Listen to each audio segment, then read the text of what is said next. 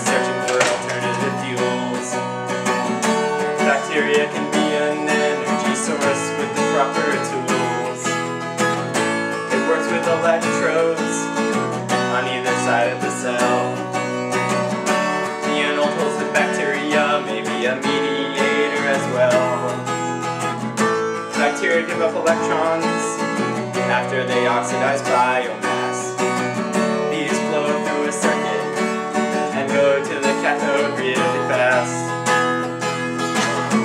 Microbial fuel cell makes electricity but kinda smells.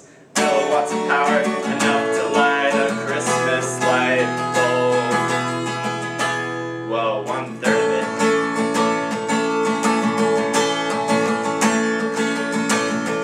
Geobacter and Schwannella have a special knack for delivering electrons right to the anode without mediator plaque.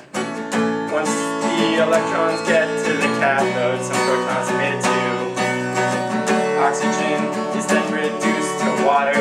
The potential is accrued.